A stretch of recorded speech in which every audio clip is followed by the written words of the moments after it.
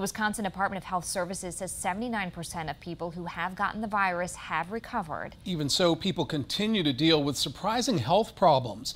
In a story you'll see only on 27 News, AJ Bayapur checks back in with an Iowa County woman who says she's technically recovered from COVID-19, but is still dealing with the effects of the virus.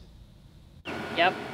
Lana Towsley says she's made some progress from when we saw her in early June. I can go a little bit longer without oxygen, but when I'm up moving around, I still have to have it. We returned to her home in Avoca, where Towsley says she just returned to work Monday after 3 months off. She says it was another reminder of how far she still has to go. It's frustrating. I'm normally very active at work, out on the floor a lot.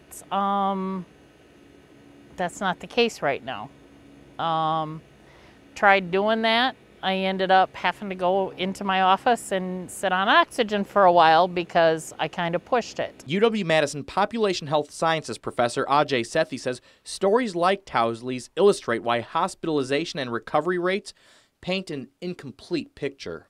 It may not land you in the hospital or cause you to die, but there's clotting issues, some neurological issues associated with this virus, and I think it's just best to avoid it altogether. For Towsley, the long-lasting effects of COVID-19 are literally everywhere she goes.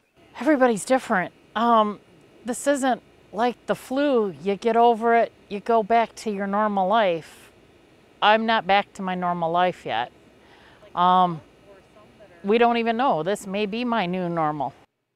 Towsley says while she did return to work this week, she can only do half days at this point. She hopes to eventually lose the oxygen tank, but she says her doctors don't know when or if that will happen.